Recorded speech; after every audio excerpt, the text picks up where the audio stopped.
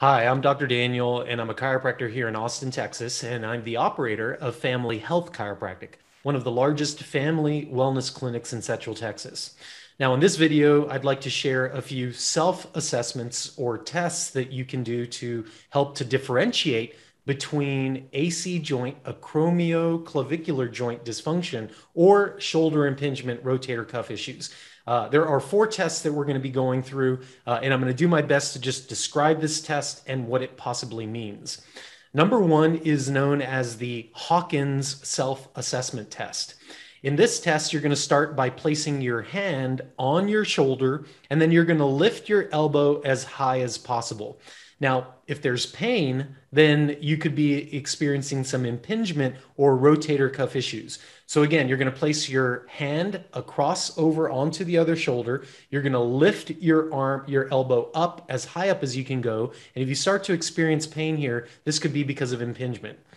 Number two is going to be the painful arc test. Now, in the painful arc test, the arm is going to be lifted straight out to the side.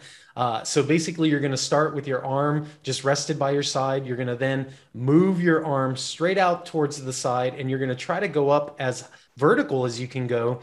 And generally speaking, the low range, so we're talking about 45 to 110 degrees of movement. If you start to experience pain at that level, then we're likely dealing with impingement or rotator cuff injuries. If, however, you're able to move your arm all the way up, you can go to a complete arc at the very top part of the range, and you start to experience pain there. Well, that's likely due to AC joint dysfunction because, again, that AC joint is squeezing up at the top. Number three is the horizontal adduction test. So in this test, again, you're going to start with your arm stretched out from the side. You're going to bring your arm across your body. And if it causes pain as you bring your arm across, then again, that is compressing that AC joint, and it's likely because of AC joint dysfunction.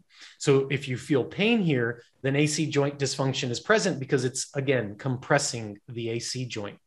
And then number four is the AC joint distraction test. And for this test, you're going to take your arm, you're going to rest it behind your back, and then using the other hand, you want to gently distract or pull the arm down. And if you feel pain when you do this, when you're pulling your arm down, then you likely have AC joint dysfunction. Because if it was due to impingement, you should actually have lessening of the pain. The pain should go away because you're distracting from that impingement. So hopefully this helps. Again, these are four tests that you can do to try to self-assess whether or not you have acromioclavicular joint dysfunction or if it's something else related to the shoulder.